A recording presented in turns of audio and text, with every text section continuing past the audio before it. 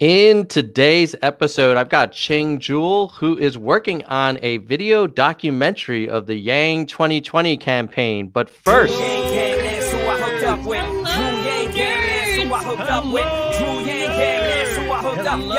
place to hide now that he's arrived. I'm saying he ain't playing now with this campaign. Pain, and Juhl, come roll with the Yang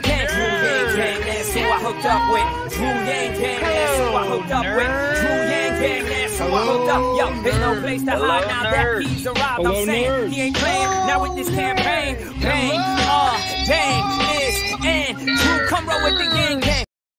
hello, nerds. Ni hao, nerds. Ni hao, nerds.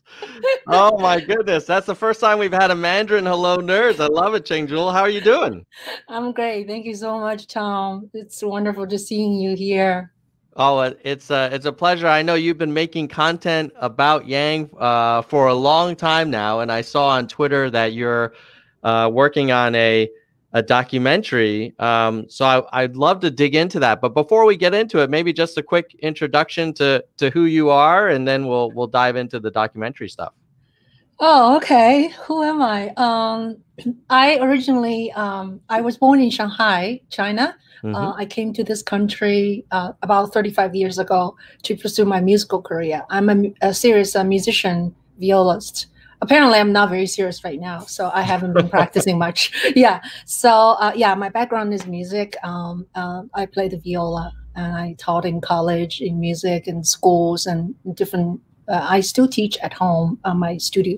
But about, I would say, 15 years ago, I was more serious about film and making, before it was just making videos. And then I learned how to do editing. I went to NYU, studied a short period of time. And so that kind of puts me in the track of learning how to, tell stories, how to edit, how to do this and that, all the whole spiel. So I've been making lots of videos. I made about 600 videos on YouTube and followed NGN. I probably made about over 100 short documentaries about NGN. Oh my God. So tell me, like, when did you first discover this guy? What was your Yang story? Yeah, it was like a kind of a not a very formal way of introduction. I have a very close friend from college. She went to Shanghai Conservatory. We both did. So she lives in Boston. So she said, I'm coming to New York to attend the May 14th, 2019 NGN rally.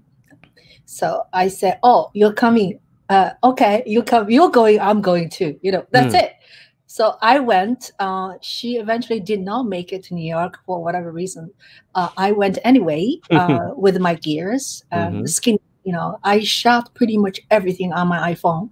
So I went with my skinny iPhone tripod, and people kind of didn't take me seriously, and they wouldn't let me go onto a platform, even if I had a press pass. I'm a New York City police, a press pass I have. So anyway, so I still shot. I went to very, very front row and had a first exposure of NGN. Yeah. So the rest is history. Yeah. What was your first impression? Did you watch him before the event, or was that event the first time you actually saw him say anything? Yeah, maybe I saw him a little bit. We have a similar platform Chinese use called WeChat. You probably use it too. So I saw maybe a little bit on WeChat about NGN, but I didn't really, I was never politically that sensitive. I never donated to anyone. I never really, did much volunteer work for anybody. So I went, was more curious from capturing event point of view. I went. I didn't know. So my first impression, I had no really impression at all because I don't know who NGN was, but I was very impressed by the people. People moved me. There's so many people, a lot of people, young and old, brown, black, Indian, all colors. Latinos, and and white, you would think the whole rally would be all Asian people, right? Right. No, it's all different colors. So yeah, I made a really nice little my first short documentary about the event, and met some amazing people. Yeah. Yeah, it's interesting. I mean, of course, there's a strong contingent of Asian Americans who backed Yang. I was surprised that it wasn't bigger. I think he lost in the primaries the majority of Asian American support to Biden, and even there was some Asian American support going to like Buttigieg and Warren instead of Yang. So he wasn't like a no-brainer for many Asian Americans. Yeah. What was your thoughts after that event? Were you like, oh, okay, that was done, I'm good? Or were you thinking, oh, I need to just follow the whole story from beginning to end? I don't remember how I really thought after that, but I just know people, there's like in New York, there's a lot of already early young. They're much earlier than me. They're like my teachers. I have Kathy Huang keep telling me different events. So they want me to go shoot. So so for about a month, I went to shoot just because people want me to go. Right. And then after a while, I'll just start to look for things to do. Like there's a great site. We have a great Facebook NYC Yangan. They always post stuff to do on there. So I start to watch videos, Paget, and Fred. I start to follow Fred. I went to shoot Fred. I travel with filmmaker Ethan to shoot Fred. And so just like one event after another, I think that the big thing sold me. Well, I was also invited to go to this fundraising event, June 4th. I remember June 4th is because, June 4th is the Tiananmen Square. Yeah. So they made that special day and special message. So I went that. It's in Princeton Club. That event was very, very intimate. It was only 20, maybe 2 of us, very small. And I saw Andrew Yang in a very intimate way, and I was more impressed. And then they gave us a book afterwards, like a present, because we paid money to go. So I actually read the book, and I also bought the CDs, because sometimes I like to listen to CDs when I'm driving. So that's it. So the book really sold me. Yeah. Yeah. What was it in the book that was most memorable to you, or was it just a collection of ideas? I was very impressed by many, many details, things he's talking about, like education, like doctor, medical field, things. He talks about things in very detailed. Universal basic income, to me, I had no idea, because I do not know the existence of UBI then. So to me, it wasn't like a huge sell to me, but I was not sort of turned off either, but it was just the way he talks, the way he writes in a very personal manner. It feels like you're not being preached. And it's also, I like a lot of time people write in the first person, because he wrote in first person, so it's very acceptable, and it's very 中国人说亲切, feel very close to, So yeah, and you talk about the war on normal people. Sorry, the war on normal people. Yeah, I feel like it's surprisingly a kind of a heavy on policy, but he makes it very accessible. And he makes it very approachable, and so you don't feel like you're reading a textbook. But after you're done, you're kind of like, actually, that was kind of like a textbook. So kudos to Andrew for kind of landing it and making it more something that people could kind of make their way through the whole thing and really kind of see a different perspective. So tell me a little bit about how much footage did you shoot? Did you have to buy like extra storage? I don't know. I was drowning into my footage. Yeah. Now compared to other films, I use bigger camera and the chip are much bigger, and so it's not that much storage. Well, maybe 100 hours or more. But it is because of so many events. I have went to including New York, 4 states, probably covered about 12 or more different cities where I went, and just covered so many events. And so I try not to overshoot also, but because sometimes you can overshoot, Yeah. But I have I have an iPhone 11, right? So I buy this, what do you call iCloud?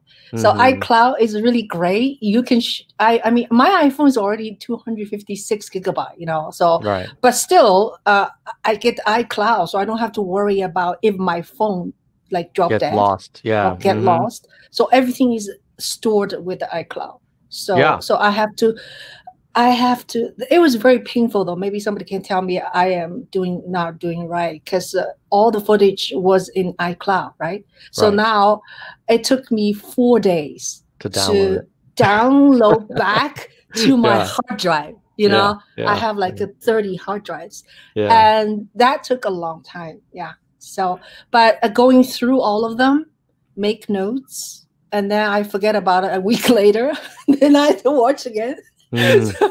So now I'm narrowing down. Like 2 weeks ago, from 100-hour footage, I was telling people, I'm very open about my process. So it narrowed down to 6 hours, and now it's narrowed down to, like, today it was like 2 hours 41 minutes. Oh, hey, wow! Nice. Hallelujah! Yeah, congratulations! I'll give you a bell for that. There's a lot of hard editing there. Yeah. What's your target? What are you hoping to hit? Are you trying to get to 2.5 or 2, or what are you thinking? I have mixed feelings about it. I think for now I'm going to just do some young guys so sweet, because I tweeted says, oh, I have to trim, and they say, oh, I'm willing to watch 3 hours. So so I think the first version, it will be just for me to be happy. Yeah. So maybe within 3 hours. And then I have to cut. If I want to show to people will fall asleep 3 hours. So I have to cut to probably less than 2 hours. And then if I have to hit, PBS, who knows? Then you have to go 57 minutes, Yeah. That's very, very painful. Very painful. Yeah. When do you think you'll have the director's cut, the 3-hour version, ready? And do you have to hold that back so that you can try and get the shorter version redistributed, or do you think you can release the director's cut first? Or I don't really know. I am like very one person band. I've attended a film festival before. It was all shorts, 12 minutes or 15 minutes. This is really a long one. I don't really know for sure. I think I could show it to friends, to young guns, but I don't think I can openly put the whole director's cut on social media, because lots of film festivals, they want the world premiere. Yeah, that makes sense. Issue. But I don't mind sharing privately. Yeah. And so, what's the timeline? Like, when do you think you'll make it sort of, broadly available? I think someday I think I will never finish it, and then today I was thinking maybe in 2 weeks. I don't know. So it depends.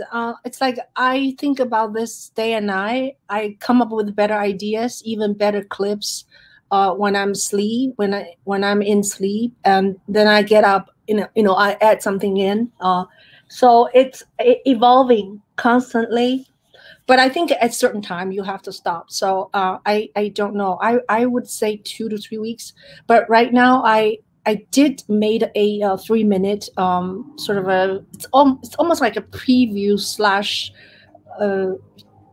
intro thing, just to clear my head, and I just throw it on Twitter, and you saw it and you liked it. Yeah. Should we take a look at it together? Yeah. Should we show it to our audience? And I want to thank people. There's a lot of people there. Elizabeth, Nora, Lendo, Laura, Elizabeth, Stormwatch 59, Nerds for Yan, thank you.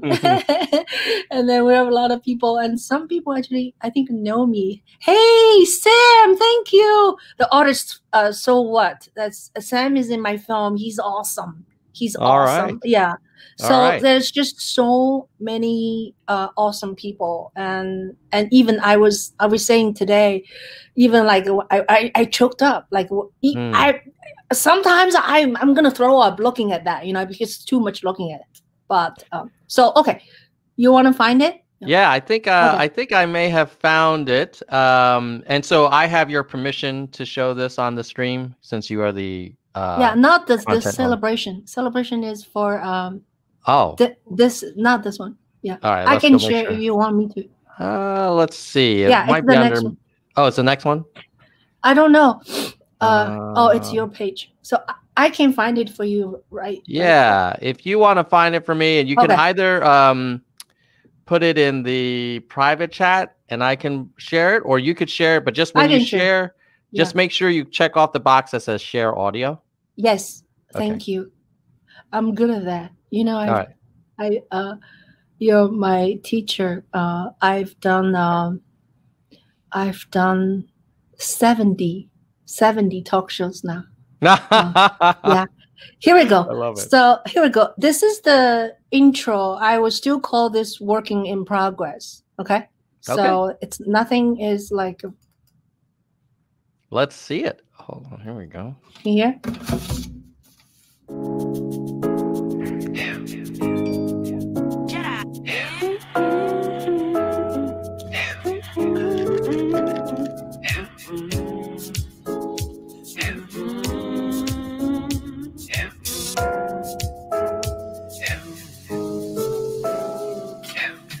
Understand why you looking crazy. And the demons fill me up, got me feeling hazy. All I got is the light, him keep me up like a thief in the night, him creeping up. I can feel it in my soul, something changing. Never do what I'm told.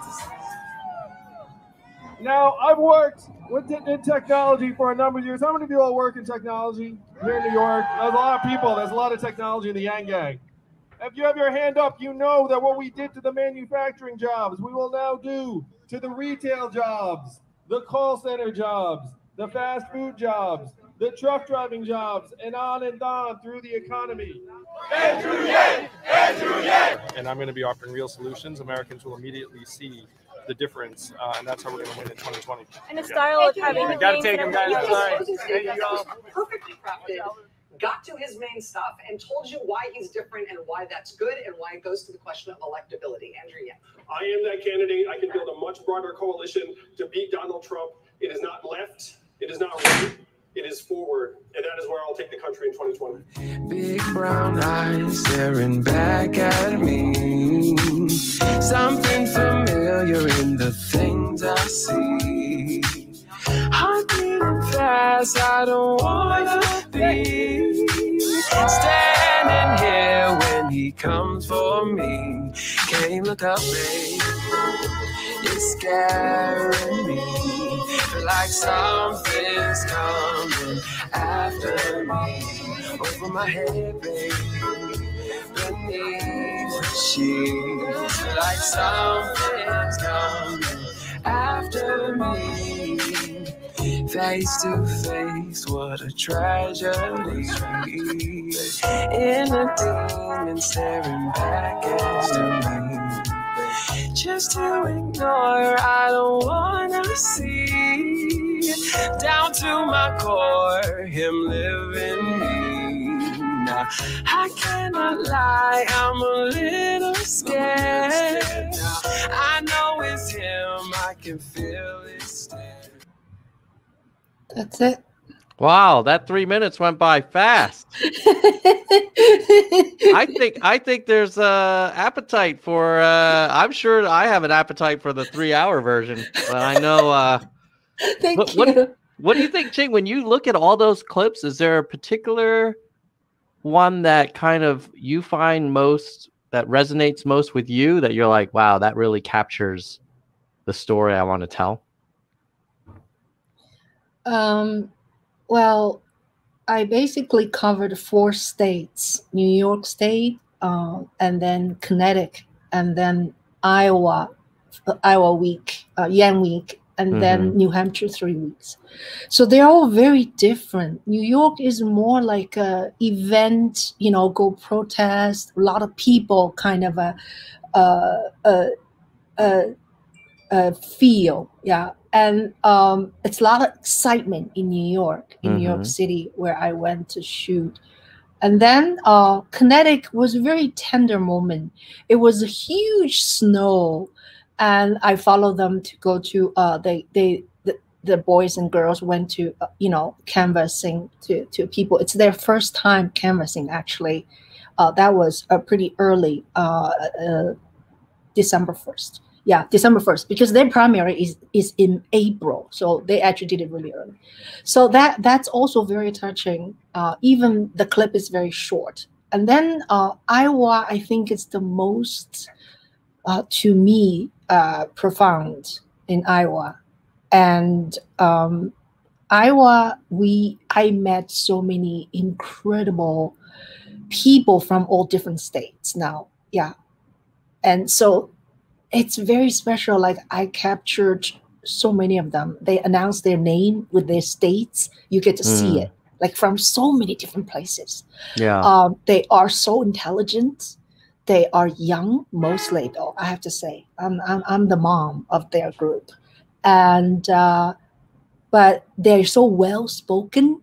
You think Yangon, sometimes people think we are nuts, Yes, we are nuts, If we're not nuts, we're not going to be doing that, But they are so philosophical, the way they talk, the way they so articulated.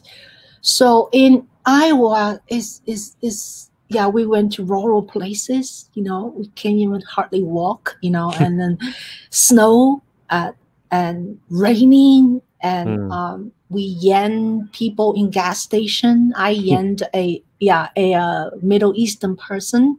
I got his caucus card that was captured. It was a lot of fun, And then New Hampshire is a different feel. New Hampshire is very just few of us in one house. It's not like 20 Yangon get together. Lots of Yangon, they are already working for the Yan headquarters. They are workers. They're not so volunteer. Just a few of us, and it's a very intimate setting. Jack Chan was amazing, the host. So I would go canvas with Jack. I would go canvas with Philip. Philip is from New Mexico. Philip is an incredible character. He came directly from New Zealand to canvas because he was in New Zealand learning dancing. He's like happily unemployed. And so he came to New Hampshire. And then Nick Rivera is my partner, and who has so many scenes in the whole film, and he's remarkable. And then so many young guys. Yeah, Yunjie is from New York, a conductor, a musician. And then Sam is awesome. Sam is awesome. And then we have musicians. Okay, the soundtrack in this thing, I narrowed down to use Henry's singing. Henry is this African-American guy. He was talking, in after Jack. That's him. He's a singer. He's a great singer. And he just ran for the Florida county commissioner. Yeah. Anyway, so there's a lot of incredible people. Adam. I'm going to use Adam's music too. Adam Burton from California. And he's the one, I think he's the one in the trailer, was looking back to me, just making funny faces, because he's like, Yeah, there's so many funny things. They talk like weird, like Scottish or some kind of English accent. Yeah, so we have a lot of fun. We go eat hot pot, and then we do a lot of things. Yeah, and we sometimes curse. So it's not a PG-13 film. I'm guessing that's very common in political campaigns. So understand it's a different environment out there. The thing that when I was watching that trailer that kind of resonated with me was actually seeing Fred on there. Yes. Because I think Fred, to me, represents kind of the heart and soul of the Yang 2020 campaign, to the extent that it's like, hey, there's a whole part of this country that has really been overlooked by the Democratic Party and has been sold a bill of goods by the sort of Trumpist kind of movement. And I think Andrew presented a very different solution to a real problem that was way more constructive and innovative. And that's the thing, that when Yang suspended his campaign, I felt like we lost that kind of resonance with a lot of these disaffected voters who are just kind of tired of both parties and feel like they've been ignored or kind of taken for granted. Do you think, like, what are your thoughts on 2024 or even cabinet role for Yang? What do you think's next? I mean, that video is nostalgic, and yet we still have problems today, and we need to keep fighting. What are your thoughts? Yeah, I definitely would like to have Andrew Yang to get a cabinet position that can change, making the needles move. But also, I would love to see him, get together again for Yang 2024. I try to buy license plate. You see my license plate, 2020, and I try to get license plate Yang 2024. It's already taken. Maybe I should try and see if I can pick it up in California. It's probably taken. Yeah. So should I confess a story? Go for it. I'll confess a story. Okay. So I wanted to buy Yang 2020. I love license plate, personalized. I always do. So, but I didn't buy that before I go to Iowa. And then when I was in New Hampshire, I feel very patriotic. So I ordered online. Yeah.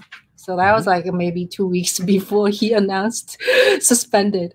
So by the time I returned back to my home, and it has arrived. That's like after like February, like 12 or 13, I came home. So I religiously kept that envelope. I did not open. I was waiting for a moment to open with somebody. I don't know who. Okay, because I was like, I don't want to open because it's too important. By the way, I got. You should live stream the unboxing of your personalized plates and then put it on the car. I did. So I didn't live stream. So what happened was March, I believe the 7th. March 7th, we're not locked down yet.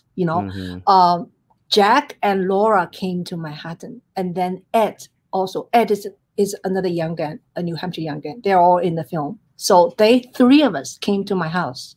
So we had a little ceremony.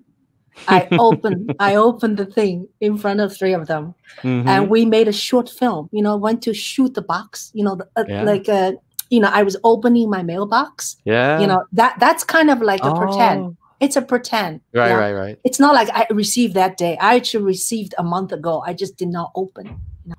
So I made a scene of that, and I did not know what I was going to do with the footage. So, but I'm glad I'm sort of tied up the whole thing. Maybe in the end, I go back to the license plate again. I don't have the end yet. So. Anyway, did I answer your question? Yeah. No, that actually might be a nice ending Well, you know, what would be a great ending is if Yeah. it were you putting on your Yang 2024 plates. Oh So yeah, then I right? know. I know. And then we kind of like, you know, point to what's coming up. Yeah. Yeah. Maybe if I cannot find Yen 2024, maybe I'll look for GAN 2024. How's that? Yeah, or YG 2024. Yeah, they have that. I checked. Yeah. They do. They have YG. Oh, my audience is gonna buy it. Yeah, So, that's right. Someone's gonna grab it. Please let me buy it. Yeah. But anyway, yeah. Yeah. So what are your thoughts on politics today? Like obviously we just went through a pretty big election. I was having a debate this morning with my brother who's still in the MAGA camp. I'm curious what your take is. Like, how are you feeling about Biden and Trump and the future? Well, I was not really, that had that fuzzy feelings about Biden, but at least, we pick a less of an evil, right, in the general. So I did vote for Biden, and I was so nervous, if Trump would win, would win again. So in that sense, it's in a better direction. But who knows? I guess a lot of people are having doubts about Democratic Party, and so, like I said before, I wasn't really that, sensitive about the politics. I love doing things for people. That's no problem, So I don't know. I just think in larger direction, it's a better direction. But it's difficult for me to really believe or follow anyone. I was telling people, it's like I grew up in China, in Red China, and we believe Mao Zedong. And then that ideologic thing is just, all fall apart. And I don't believe anyone. But it's for me to follow Andrew Yang like that, it's really nuts, nutty, Right. So you hesitated to talk about voting for Biden. Was it a hard call? Yes, I agree with you. He's no Andrew Yang. But was it a difficult decision, or what was going to be your alternative if you didn't vote for Biden, just to stay home, or? Well, no, I will vote. I vote for Biden because I want Trump to leave. That's mainly is that. Yeah. But I don't think, I don't have any strong evidence of how bad Biden is, although people say, stuff about him, but lots of, media portray him, or what do you call, CNN made all these documentary about Biden and his wife. They're all very touching and very nice, So I have to realize that he has served, 40 some years as a public servant. So we do, I do give him credit about that. But in terms of, but I also a little bit worry about he's a little bit kind of old. So not that, I don't know. I hope he holds up for a good 4 years. Yeah. It's a tough job. Frankly, if he just even did nothing for 4 years, it might be still better than what would have happened in the alternative case. Yeah. That's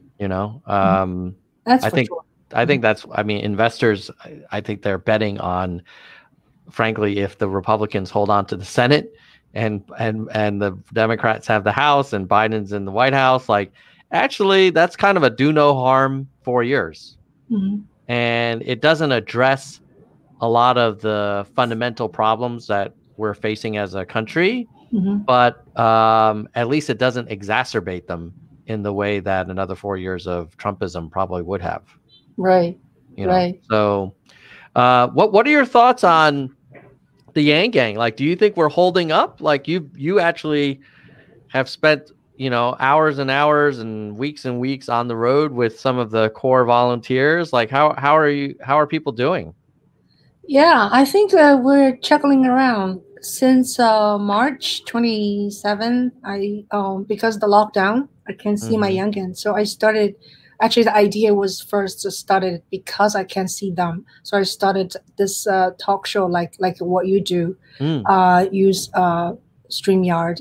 So I look back like today. I even look back to see my record. I see them like almost every week.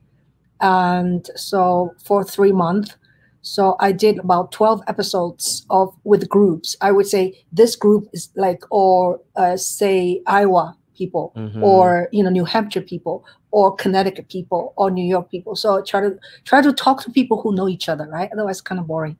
So and then I started to individually interview people. So we talk to each other quite a lot. I've done altogether like 12, 13 episodes with Yangan, and then individual people probably I did 7 or 8. So we talked a day after the election, which is November 4th. So I'm in very close contact with say Nick Rivera from Connecticut, Yunjie Lee from New York, Adam Burton from California, Sam from Virginia, Henry from Florida. Many of them. Yeah. And Jody, Joy, Nell is also with us. Yeah. Nell's everywhere. I know. Nell is awesome. Nell's like, he's like Mr. Yang Gang. I love that guy. He's in my film too. In the end, we went to watch Andrew Yang on The View. And then I did not know Nell before that. So he made the film. Yeah. Do you, someone was asking if you would consider going to Georgia to see if you could film what Andrew's up to down there. Yes. I get the information about almost 2 weeks ago. 2 weeks ago. People asked me if I want to go. And I said, yes, I would like to go. My concern right now, major concern, is 2 things. One is I'm kind of so obsessed with this dog. I want to, work on it every single day. Like yesterday, I worked 15 hours. Nuts. So I sent my pet family to somewhere else to have turkey. I don't want to eat turkey, and you can eat turkey someone else's house. So they went. So I just worked all day. Not very nice of me. but I got a lot done yesterday. So one thing is the working. The other is the pandemic. I do kind of get more and more nervous now. I was not too nervous before. Now I see the number goes higher and higher, and then so I get a little nervous. So I know, you go to Georgia, you'll stay in the house, you share with 10 other people. How are you going to be, socially distancing very effectively? That concerns me. Yeah, I would imagine you wouldn't. That would be a elevated risk environment. If you're going to be in a house with 10 other people and you're canvassing, that is the definition of not social distancing. Yeah. Right? I'm going to drive there, and I'm sure when I get there, I will drive other people with me, to canvas. And so you cannot do things alone. You don't want to do things alone. So I will first do is to write postcards, and I will write about 50 postcards first. Yeah, you could almost imagine a new form of canvassing where you'd have to create a pod of, some small number of people, 3 or 4 people that you stay with, that you canvass with, and then you guys don't mix with the other canvassers, and you stay 6 feet from the voters. That would probably be like a safer way, but I agree with you. It's hard. Yeah, no, I hear you. When you go knock on people's door, right? And people can just say, I don't want to see you. Bye-bye, right? Yeah. So it's a very difficult time. Yeah, I feel, but I don't know. I'm a risk taker. So who knows? If my dog is in a good shape in 2 weeks, then I may consider going to Georgia, before the whole thing ends. I can always go in the middle of December. So we'll see. Well, if you do it, please take every precaution you can. Yes, I will. I feel like there's a lot of people who, I don't know, I wouldn't call it irrational exuberance, but like the vaccine progress is great. Yeah. I don't know anybody that's gotten access to it. I don't think we're going to get access to it, in large numbers for a long time. So you watch these people traveling on Thanksgiving, mixing around, like sitting shoulder to shoulder in these planes and literally spreading across the country. And a lot of them were like, well, we have the vaccine now. It's like, no, you don't have the vaccine. You don't have the vaccine. No, when are we going to have it? What's the rumor about? Yeah, I mean, if you read the news reports, it looks like maybe March, April. That's I mean, if you're losing 2,000 people a day, that means couple 100,000 people are going to die before we get broad access, right? So that this is where C. Proust is saying, like, hey, what do you think the big picture? Will he really still look like the lesser of two evils? I think on the COVID stuff alone, I mean, we have 250,000 people that died just in this country. And you wonder if Trump had taken it more seriously and encouraged the governors of the red states to, take more active measures, and his followers. I mean, he has 90 million followers on Twitter. And never did I see him say, hey, please wear a mask and stay distant. The most I've seen him say is like, I don't have a problem with masks. But if you assume, like, maybe had he been a more active leader, he could have reduced deaths by, say, 10%. Yeah. That's 25,000 lives. Yeah, I know. And that's just Victoria now. And then between now and Inauguration Day, at the current rate, it's going to be something like another 100,000 that die.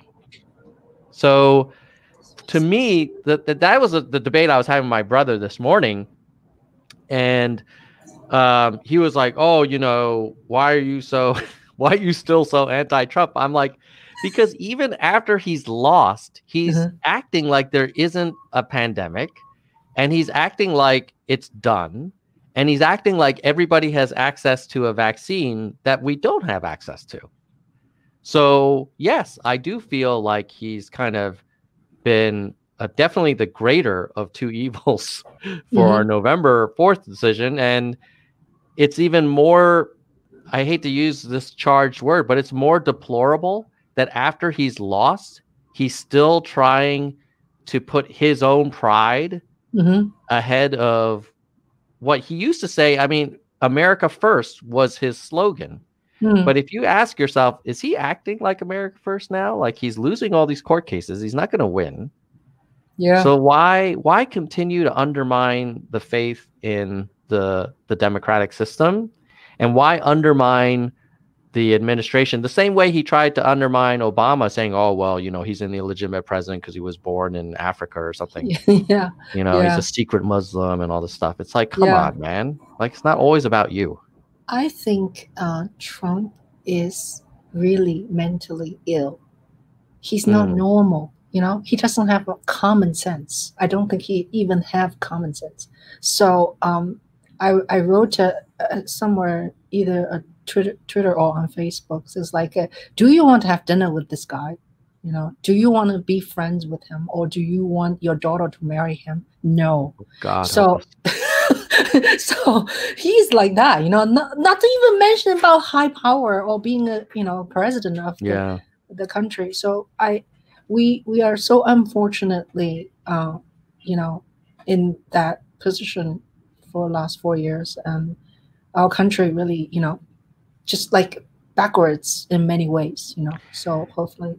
Yeah, it's a really kind of intellectual acrobatics, kind of a feat of intellectual acrobatics that some of the MAGA supporters I've noticed have completed, which is, if you ask them one-on-one and you said, like, well, honestly, if you had a daughter and there was like a 40-year-old or 30-year-old Donald Trump, like would you want your daughter to marry this guy?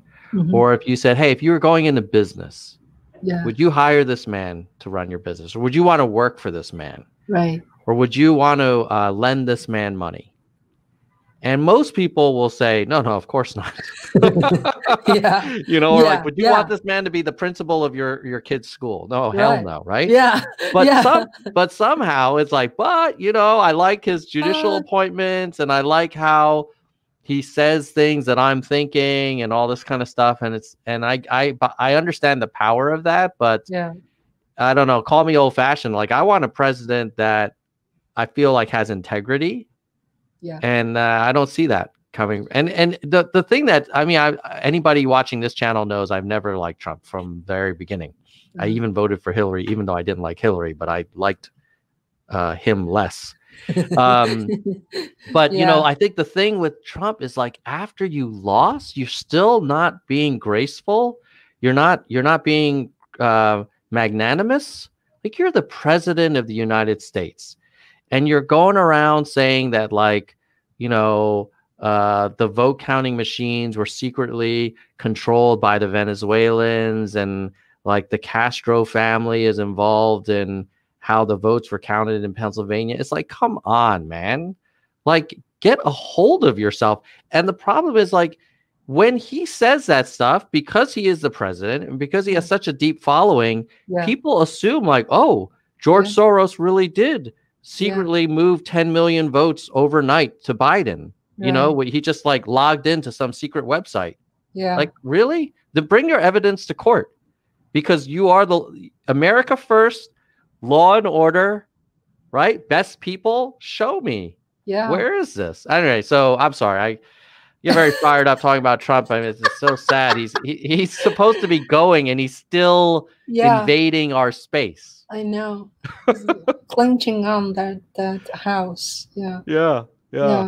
So tell me a little bit, Ching, about, in terms of the documentary, if you had to describe the narrative of the documentary, like, what's the storyline of what you're trying to get across? Because it's such a long journey, like a 10-month of shooting, it's without a script, and you never know. I never know what's gonna happen next. So I made it a film more or less. That's why I call it. It's my young diary. With this in mind, it's like reading a diary. I put dates there. Each event has a date and a location and describe, and then probably we'll add a little bit of narration in it.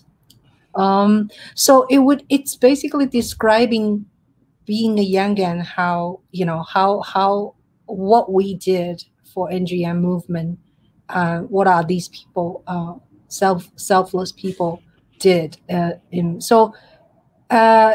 doesn't have a tragedy, too much tragedy, has some downside, has some sad moments, but mostly it's pretty inspirational. I want people to see these people. I really want, because I don't know them before, before last June. And so I want people to see my youngin, how they work. And also, I hope when people see that, it will inspire another movement too, like for some future campaign, what to do. Otara was wonderful also. Tully, I call him Tully. Yeah, shaving with Tully. Shaving with Tully, yeah. He had lots of parts in it. And so, I don't know, did I give you a different... I think in my film, I said in the, whatever you call, I'm sorry, where did it go? It has a description in the bottom. Let's see. I said, for 10 months, I followed the youngin, people who support Andrew Yang, that's youngin, in 12 cities from New York, Connecticut, Iowa, and New Hampshire. The doc captured the dedication, hardworking, and selflessness of the Yangon. From all ages, different backgrounds and colors, Yangon are students, intellectuals, artists, farmers, and truckers. Believe in Andrew Yan's not left, not right, forward. They are Democrats as well as Republicans and in between. It was an incredible ride, and I am sharing with you my diary. The doc is still in the cutting room. Hope to show it to you soon. So that's my sort of description on my well, that captures it well. Yeah. The sort of diversity of the people on the ground. Yeah. And it was less about, of course, the policy and the leader are important, but I think the magic was this wonderfully unusual kind of confluence of personalities and backgrounds and perspectives around a single movement. And it wasn't as monolithic as, let's say, other campaigns have been. So I totally get that. And I did. Yeah, sorry. My focus is about Yangon, but I also have footage of Andrew Yang here and there, actually many places, because without showing Andrew Yang, it's like people say, what's great about him, Right. So there is footage about Andrew Yang, but I almost feel like Andrew Yang is the background of the Yangon. It's the other way around. It's the Yangon I am featuring, because I did not have a one-to-one dialogue with Andrew Yang myself, So, but has plenty of Andrew Yang's footage and also news footage. I use a little bit of MSNBC, CNN, or New York One, a little bit. Yeah. Yeah. Did you observe the whole media treatment of Yang, or what do you think about how that all went down in terms of how the campaign was covered? Yeah. It was not good. It was not good. They misspelled his name, and they put the wrong face onto. Right. So we went to NBC to protest, and I also follow other Yangon like Paget. So the reason I went to Iowa, not only many different sources coming towards me, but by listening Paget about she's going to, they went to already the Youngapalooza. What do you call that? Youngapalooza. Yeah. So I was watching Youngapalooza. I was teaching in the middle. I was college teaching. I was like, I started my break earlier so I can see them, in Iowa, So, and I sent like $50 to them to have lunch, So anyway, so I think my stimulant is from many directions, not just one source. Yeah. So I have to thank Paget. I invited her to talk on my talk show earlier. So to back to your question, I didn't feel terribly like terrible, but I was in the movement, We went to protest when Andrew Yang didn't make it to the seventh debate in the cold weather, 3 degrees in Iowa. Yeah. And then we also protest in New Hampshire, and in the last debate, his last debate was 8th debate. We also lined up. It was like a stormy, raining and cold. So yeah, I know it's terrible. The media treated him, but I don't know if he's the only one being treated like that, or is it just because they intentionally, being this sloppy in their journalism? Yeah, my intuition would be that there was certainly no great conspiracy against Yang, in my opinion.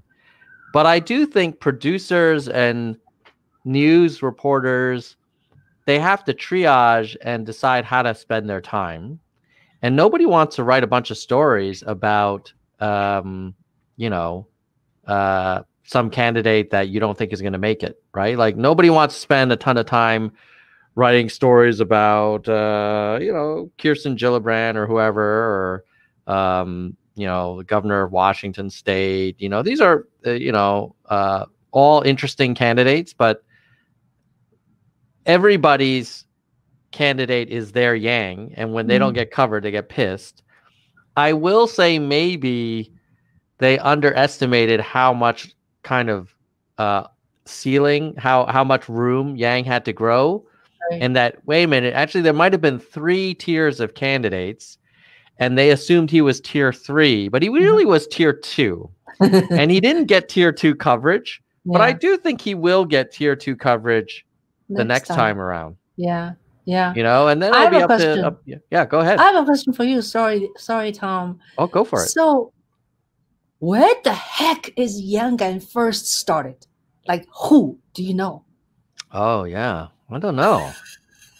I mean, I remember I interviewed Zach, and he was saying that like the campaign helped kind of gin up some of that early Yang Gang interest, but I don't know, like there's probably patient 0, the first person that got yanged, right? That was starting to kind of volunteer and stuff.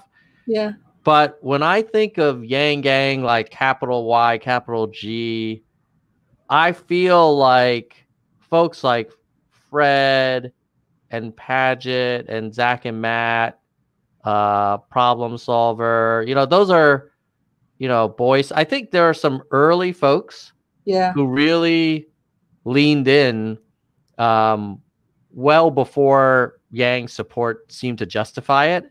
Yeah. And they may not have been chronologically the first Yang Gang, but I feel like they had outsized impact. Yeah. And many of them continue to today. Yeah. You know? Joe is in my film many times. Joe Gibbs. Do you know Joe? I don't know Joe. No. Joe is a New York Yang Gang. Yeah, you're gonna see him. Yeah, I think my role in this story is a unique one in that I was one of the few overseas Yang Gang, you know, because during most of the campaign I was in Europe and didn't move back to the States until this summer. So I'm all of my Yang Gang activity had been virtual. How did you know him? Just from media? From Andrew? Yeah, just it was a Rogan podcast. Oh, okay. I was listening to a podcast. I had no idea. It was a Joe Rogan clip. I wasn't even listening to the full interview, but it was about college and how college is often, you know, overprescribed, which is something I've felt strongly about for a long time. And so I was like, oh, this is cool. Here's a guy who is advocating for less college and more alternatives to college. And also he seems to be talking about how the white working class has been kind of left behind. And that's a root cause of, you know, why Trump won. And then later in the interview, I guess it had dawned on me that he was actually running for president. And I was like, what? Because I thought he was just like a book author, maybe, you know? Yeah. Not just, but, you know, a book author or whatever. Yeah. And then when he was like running for president, I was like, oh, that's cool. You know, and then as an Asian American, how could you not feel at least a little bit inspired? Yes. Because when I was born here in the early 70s, and I never thought we'd see an Asian American man running for president ever. Right. I thought maybe my great-grandchildren might see that someday, you know, kind of thing. Yeah. So it was kind of historic for me to see that. And so I'm quite, but basically I was all virtual. I was all watching this from Zurich, Switzerland. Wow. As an expat. I was one of 90 people who voted for Yang in the Democrats overseas primary. Wow. Awesome. So do you miss Zurich, or you're glad to be back in California? I love California. So I had not lived here before. Before Zurich, I was in Seattle for 13 years. And then before that, I was in New England for a lot of time. And then before that, I grew up outside of New York City in northern New Jersey. So I love California. I love the sunshine. I love the weather. I love the Asian food, the Mexican food. Yeah. I work in technology, so it's great if you work in tech like this. There's a lot of opportunity in the Bay Area. Right. So I miss parts of Zurich, like parts of Switzerland, like the natural beauty Yeah. I miss the amazing kind of public transportation system. And I miss the travel. So I was in Zurich for 4 years. So we would travel like almost every month to a different part of Europe. And that was amazing. That was just super cool. But you know, it was an amazing part of my life journey, but very excited to be back in the States, especially as a political junkie. How can you not be here and witness that general election? And I literally took off a week from work for election week because I was planning on really digging into the outcome, and it certainly did not disappoint. You're such a number guy. You have all these statistics, and it's like it will spend a lot of time. It will takes a lot of time for you to gather all the information. It's amazing. Yeah, it was fun. It was fun. I mean, that election week, watching the results roll in and kind of playing out all the scenarios was just a joy for me, because I mean, I felt like we were watching history being made, which we were. And I thought by now we would have more closure, but I thought the president would give a concession speech by now, but doesn't look like we're going to get that. Do you speak Chinese? I studied it for a couple years in college. Yeah. My parents speak Cantonese. Oh. And my wife is Singaporean, so she speaks Mandarin. Oh, okay.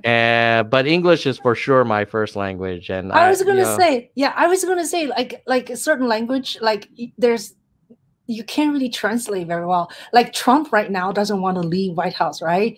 Like 中国人说 Chinese people would say 他赖在那里 lie is a very funny word. Lie is like someone you want to drag them out and they don't want to. Yeah, he'll leave kicking and screaming. Yeah. So it's too bad. And when you were watching it a week before the election or the day of election, did you have a good feeling? Like, we don't know, a week before the election, I thought there was going to be a blue wave. And I thought that the kind of frustration over the last 4 years with Trump would be so big, and the COVID handling was so poorly done, that people would just say enough and want to kind of turn the page. And obviously I was wrong, because I know that Kellyanne Conway and the Republicans have said that when you get 306 electoral votes, it's considered a landslide. But in my book, it was not a landslide. It wasn't a landslide in 2016, and it wasn't one in 2020 either. And I think it's shocking and very disappointing and concerning that the Congress lost seats. In all, like, I mean, really, like, how is the Democratic Party going to answer to that? And that the Senate is like hanging in the balance just because of a couple runoffs in Georgia during this historic period where clearly leadership has not been present by the Republican Party, but by them kind of enabling this madman. So I thought it was going to be way stronger win for the Democrats. And I feel like now we have not had the come to Jesus within the Democratic Party about why did we basically get our ass kicked in the House of Representatives, and why did we not pick up more seats in the Senate, and why did we just barely win the White House? Clearly, we're missing something. There's a huge part of the country that feels like the Democratic Party is not speaking to them. And this is where I think an Andrew Yang nomination would have been a blue wave. I really do. I feel like Biden was kind of like, my brother was just saying to me, how is it that Biden got 80 million people to vote for him? I was like, 80 million people did not vote for Biden. They voted against Trump. And that means the Democratic Party still needs an answer for 2024, because you're not going to be able to run against Trump again. I mean, I hope not. I suppose it's possible. Trump says he's kind of dangling it out there that he might return to the scene in 2024, but that would be another crazy outcome. Should I play you a very short clip of one of the piece. It's not from the current thing. It's because the current is really long. I cannot render it in short time. But I find like a bunch of them. So this one is funny. It's called Chasing the Mother Trucker. It's like it's supposed to be chasing the mother F, because okay, so the story was Fred. I went to visit Fred with Ethan, the filmmaker, on November 3rd.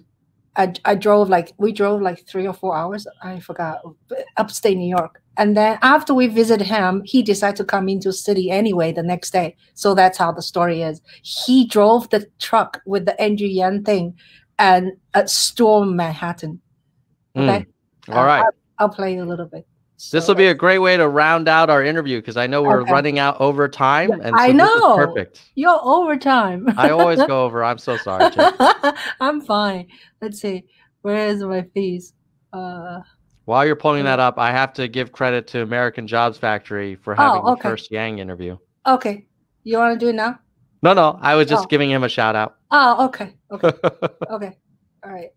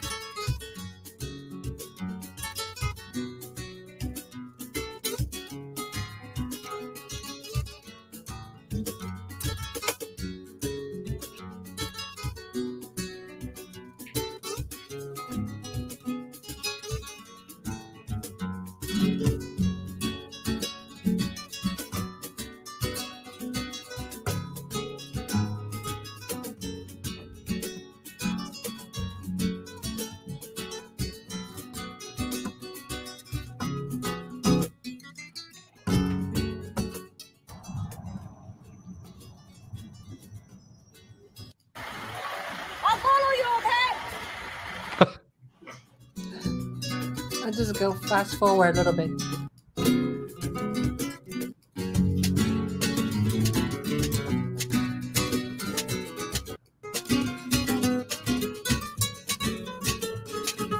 Driving for a long time.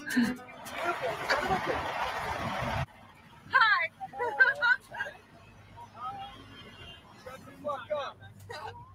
Son of a bitch.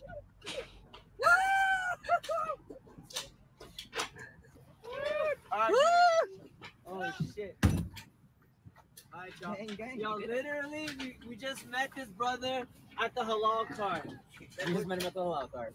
And he was Yang Gang. And we were like, yo, you know Fred the fella? He's like, yeah.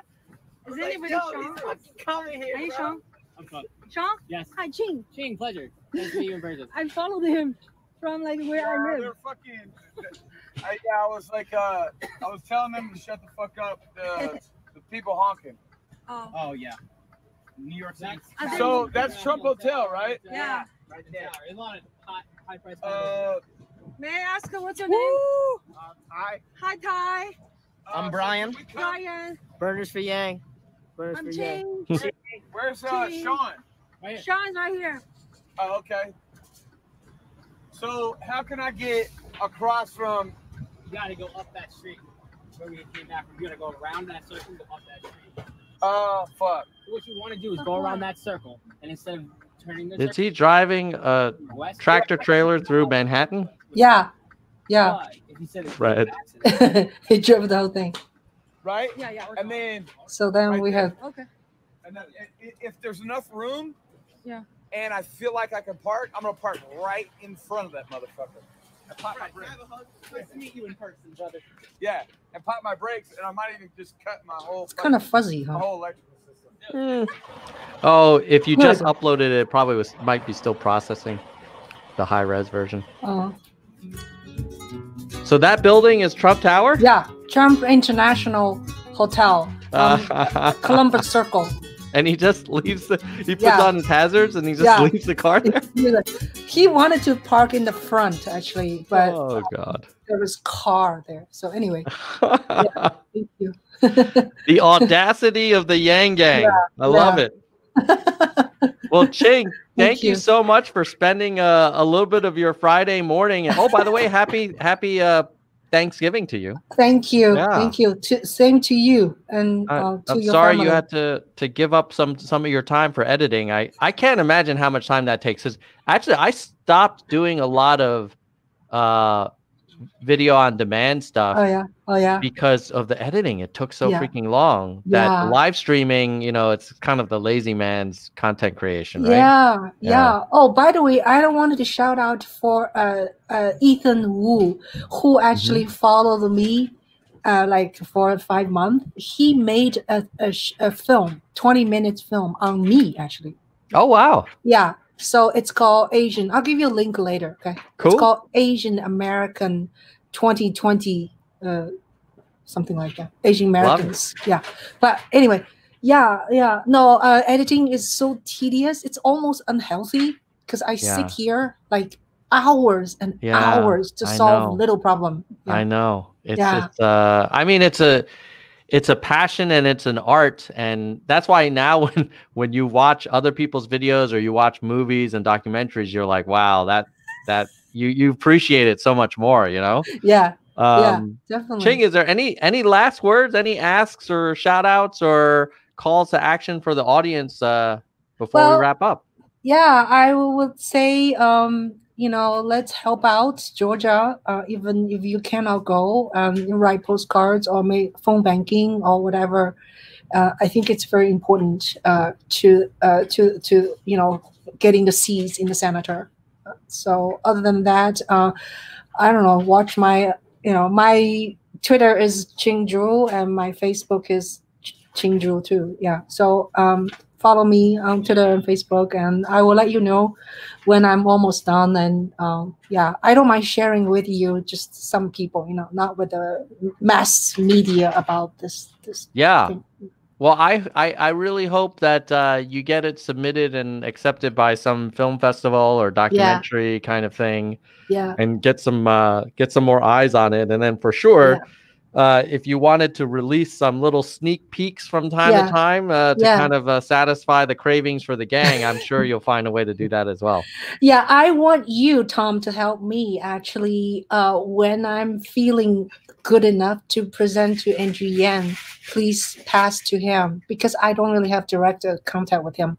And I think he will be moved by the people. Well, I'm sure a lot of us will put it in, kind of send him a note. And I don't have I'm not on first name. I'm not super close to him, but oh no, I thought you do. Well, he's been on the show a few times, but like he's we've never met in person. We're not friends, but for sure I will send him a note whenever you give me that link to say, hey, you should check this out. I'm happy to share it with him. Yeah. Okay. Thank you. Cool. So I want to thank you. I want to thank you for having me. Thank you, Ching. Well, it's my pleasure. And I'm just moved by all the work that you and the rest of the Yang Gang has put in. And I hope that we keep that fire lit because 2024 will be here before we know it.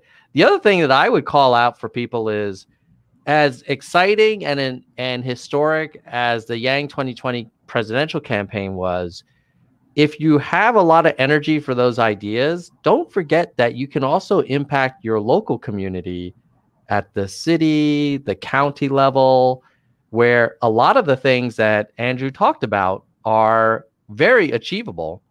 So as an example, I'm probably going to be spending a lot more time on vocational education kind of initiatives in my local community. And, it's hard to get someone into the White House, but pushing from the bottom up, from the grassroots up, can certainly be done in a near kind of more achievable amount of time. So hopefully we can think globally, but act locally. And then also keep our powder dry for 2024 and what lies ahead. Right. With that, we'll say goodbye, nerds. Goodbye, nerds. I love it. Thank you, Ching.